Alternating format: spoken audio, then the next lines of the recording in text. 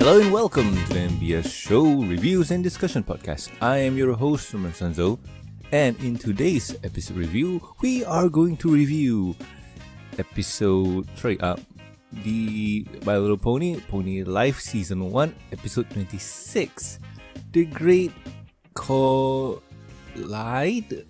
and Sportacular Spectacular Musical Musak-ular. I guess that's how you say it. So yeah, we're gonna do that for this week.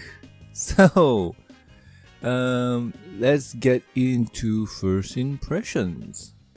So let's start with. Give me a second to open the wiki page. Oh no, this is utterly failure. Oh no. Why you do this? Let me get this wiki page up and also the episode summary.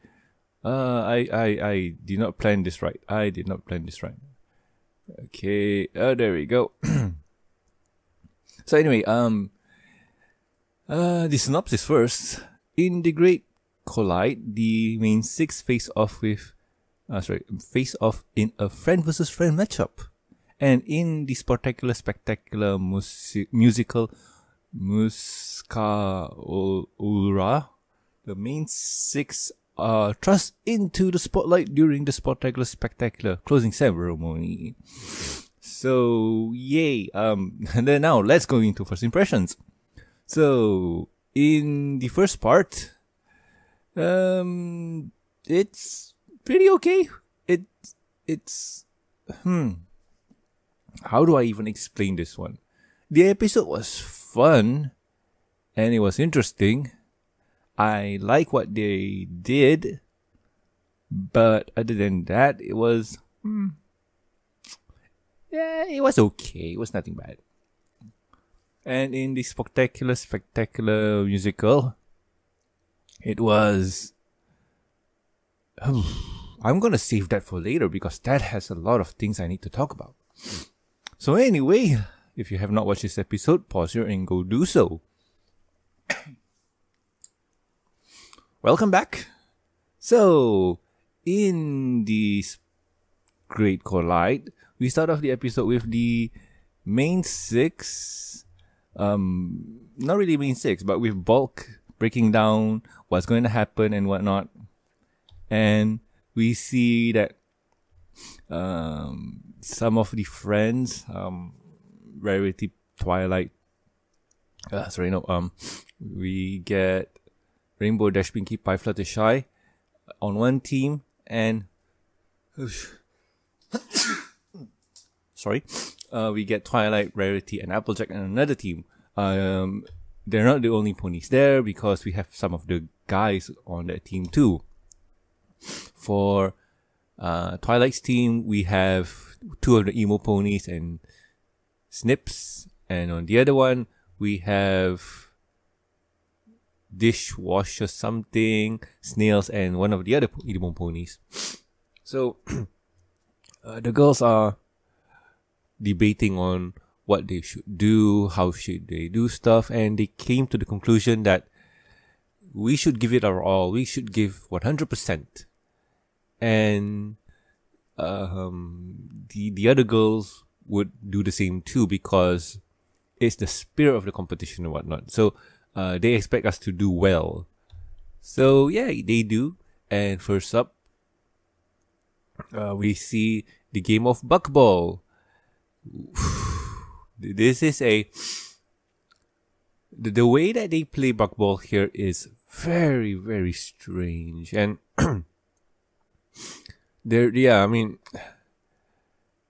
how do I even...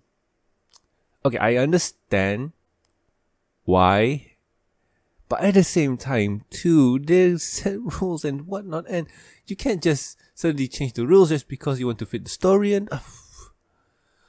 but the game's played, and the girls are fierce at it, being very overly competitive and so on. The guys are just there for... the guys are just there. So we cut to the bleachers and we see invert Fluttershy, and she's just snooty as ever. And we see Potion something. Potion, what was her name again? The pony that nobody really cares, but somehow turned out to be a really cool gal. Oh man. Potion Royosa or something? Is there a transcript? Oh, there is a transcript. Let's see. Let's see. Pinkie Pie rarity. Potion Nova, yes. Potion Nova says that the girls are really playing their all and really giving it 110%. And I hope they come out as good friends after this. And she says that she needs to go back and poof off because the potion are not going to restock themselves. So the next event will be I'm not sure how many meters dash, but it's a race. So we get to see them really competing and really giving it their all. And then we see Pinkie Pie zooming and zooping away and saying, "Oh, you guys should eat my dust." And Pinkie Pie breaks the fourth wall and says, "Oh no, as a food expert, I cannot let my friends eat dust. Instead, I shall feed them cupcakes." And somehow,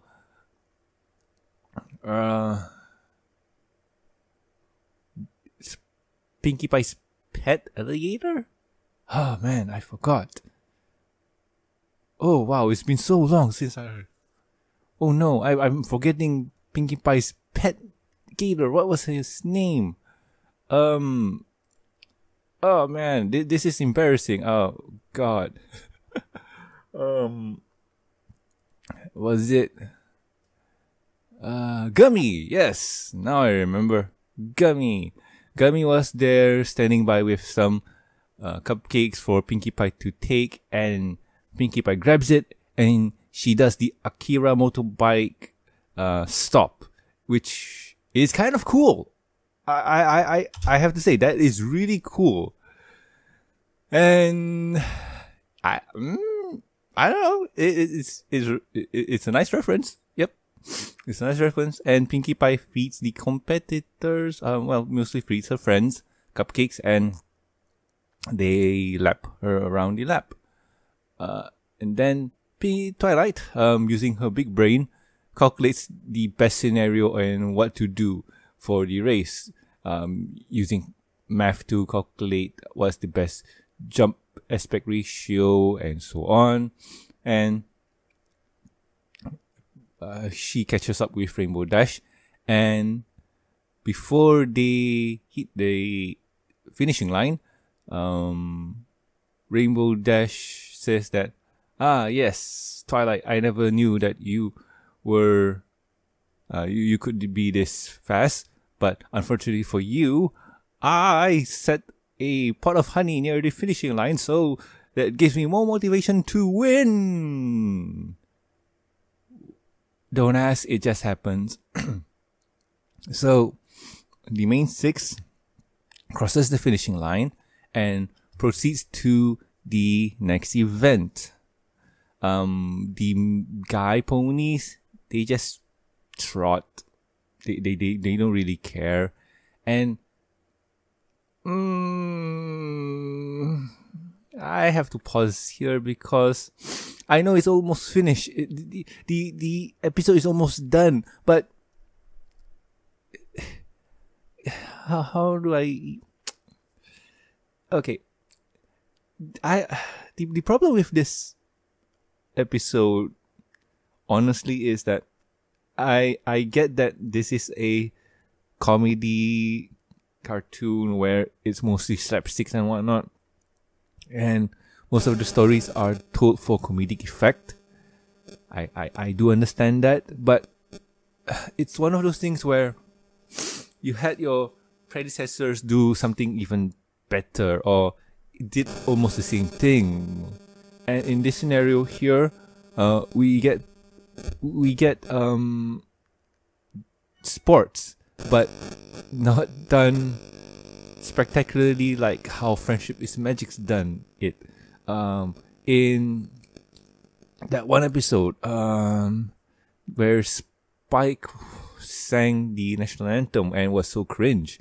That was a sport episode, by the way, and it was done pretty okay. We didn't really get to see most of the activities, but we get to see that everybody's giving it their all. In one of the episodes where we see Sports Griffins, I think could be the same one. I'll take another one. In the winter wrap up, but the running of the leaves, we get to see most of the ponies doing their best, taking a run. So it's been done better someplace else, and in this one, it just feels like the girls, or in this episode, it just feels like the top 6 are just meant for, or the ending is just meant for the girls, and rest of the ponies who participated are just there because they're forced to by the writers. And also the sports rules, like, it's all over the place. I'm not gonna say that I'm a stickler for rules, but if you establish rules in a previous episode or series, it'll be nice if you could follow through. I mean, you could fast forward it with montages. This should go really at the end, but anyway, let's continue. So, the next event for the girls is going to be jousting, but it's not going to be jousting as the way you think, but think of it as American Gladiators, where 2 competitors are, well, in this case, all 3 competitors are set on separate platforms where they hit each other with huge giant cotton butts, or what do they call this? Cotton butts or cotton swabs, whatever it is. So, you have that, and the girls get into it really well. You get to see Rainbow Dash trying to take out Rarity, Pinkie Pie, Twilight, and you get to see Twilight and Fluttershy, then Pinkie Pie and Applejack taking each other out, and one by one, they all fall. Starting with Rainbow Dash and Rarity, and then you get to see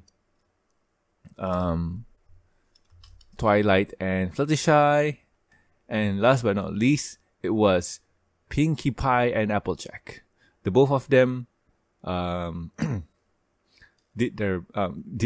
of them really give a good fight for each other, really give them a good challenge. In the end, Pinkie Pie got hit and fell. It seems that Applejack might be the winner, but unfortunately for her, she slid too fast and fall off the platform. Oh no! Who will fall first? But before falling, we see Bulk holding them both up and declaring that all 6 participants were the winner, and it's a true showmanship of friendship and athleticism. Athleticism. So, yay! Everybody wins,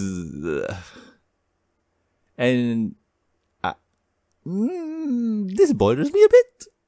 I know this bothers Silver because, but still,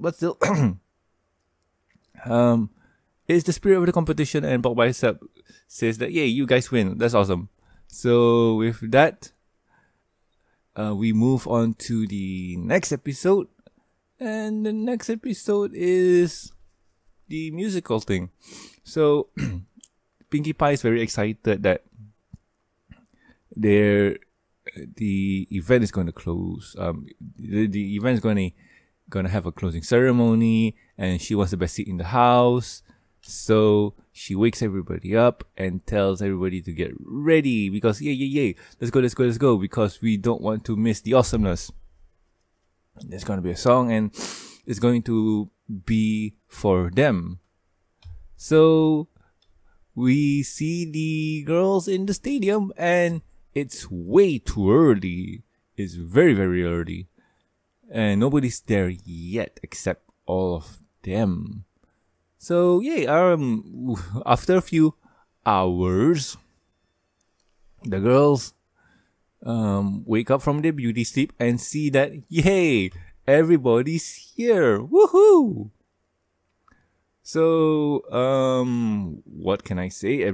We see Princess Celestia in the bleachers, Apple Bloom and Sweetie Belle. I don't see Chicken. Oh, I do see Spike, so that's cool. So, the girls are excited to see the show because it's going to be fun. But Bulk comes up to them saying that they need their help, the main six. So they go backstage and the girls ask, what up? And Bulk says that you girls are inspiration and whatnot, and because of you, I too want to catch up with my old friend to rekindle some lost friendship and competitiveness and whatnot. And you girls are in charge now. Yep, you girls are in charge. So with that, the girls do the closing ceremony. Let's see. It's musical and whatnot, and the girl says, "What do we do? How do we do this?"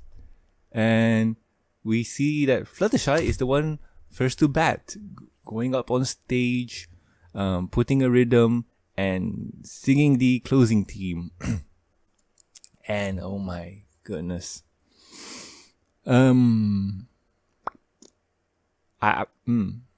This is one of those songs, or this is one of those songs where I'm not 100% sure what were they thinking. Maybe this is just them having fun. Okay, let's just assume that they're having fun. The singers, which I'm guessing are the actors themselves, are off key. The song is okay, and other than that, it's serviceable as the closing song. Mind you, this is the closing song for the series, for the Pony Life thing. So it's going to be very, very strange. So I'm just gonna cut forward to the end because it's ending. With that, everybody hugs, become friends, and how I put this? They hug, become friends or more friends, and announce that, yay, this is awesome and whatnot. And episode ends, or the series ends. Yay! So, what do I have to say about Pony Life Season 1? Pony Life Season 1. Shush. Give me a second. I'm trying to really think of this. Okay,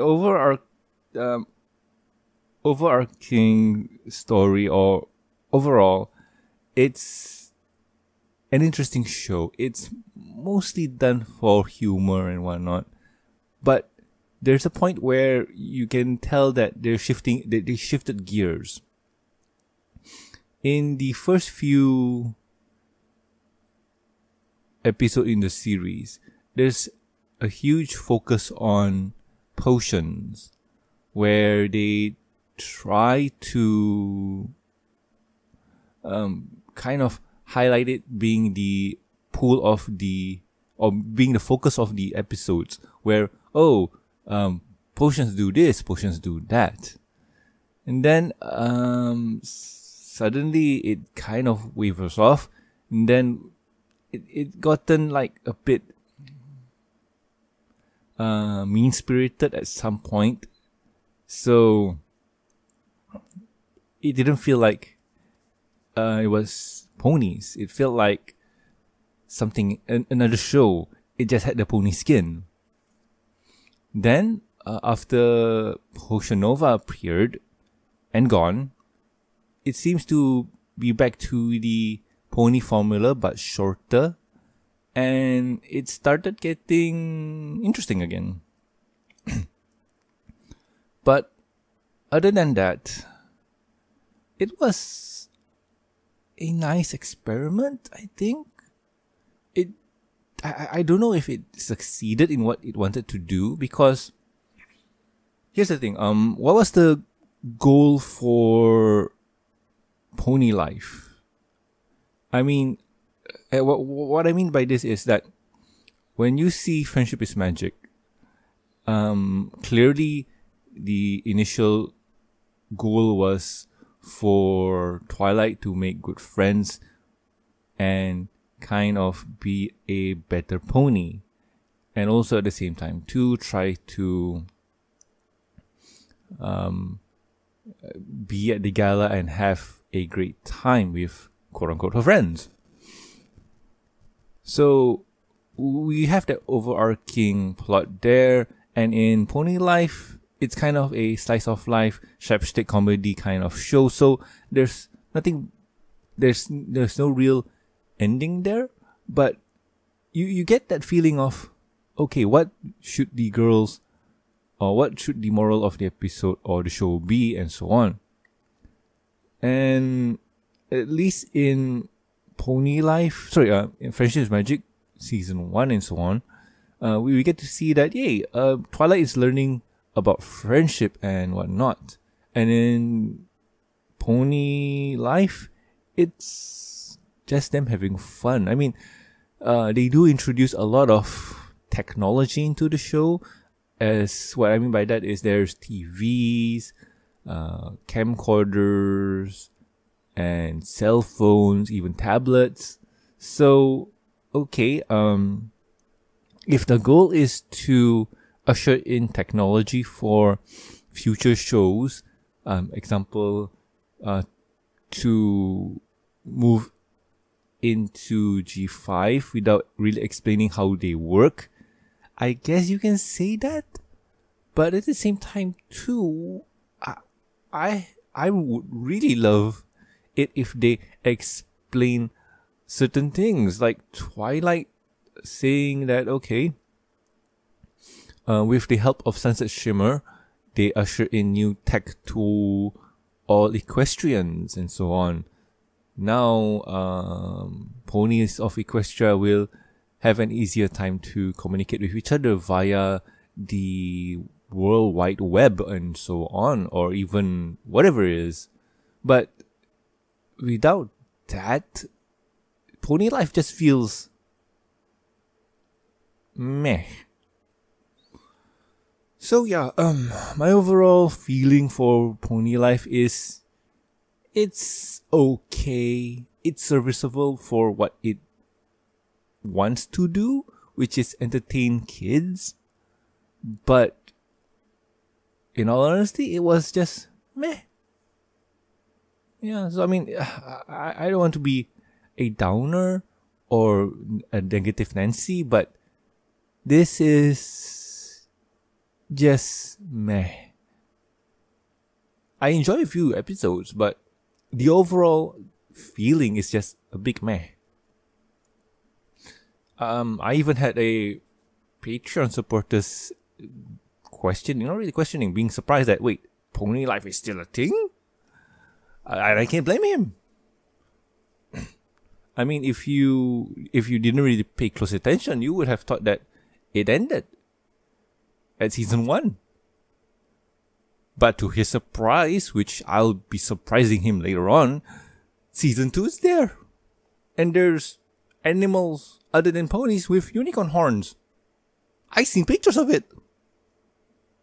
So yeah, that's going to be surprising for me in the future. So we will see how that goes. Because from what I can tell, the shift or the feeling, or well, the focus for next season is going to be, hey, we have other creatures who have unicorn horns too, or magical horns. We shall see how that goes. Overall, I got no idea. It could be a flop, it could be meh, or it could be better than season 1. So we'll just have to wait. By the way, Pony Life only has 2 seasons.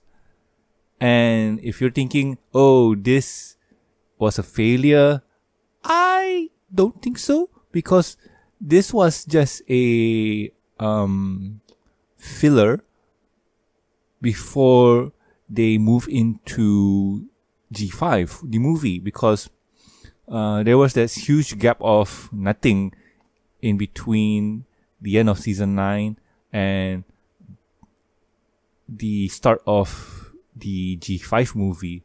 So there was that gap, and Pony Life seems to be filling that gap. How well did it fill? That is up to you guys at home.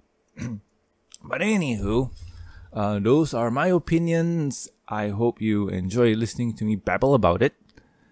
But let's move on. So anyway, if you guys have any questions, concerns, or suggestions for the show, you can contact us at the MBS show, at the mbsshow@gmail.com.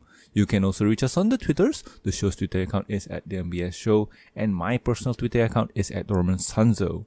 Also, please subscribe, rate us on iTunes, YouTube. Don't forget to press the bell icon to stay up to date, and Stitcher Radio, and also like our Facebook page. You can also catch us on ponylife.com. Links are in the show notes. Also, please do subscribe. And also, if you'd like to support the show, you can do so at patreon.com/MBS show. With every support, you get a week's early access to review and discussion podcasts, exclusive and deleted content, and a huge thank you from me. Talking about the thank yous, I would like to thank Lucky Knight, Master of Lag, and also Tristan. Thank you so much, guys. You are great. So anyway, I have been Norman Sanzo, and I'll guys catch you next week with another episode of the MBS show. See ya!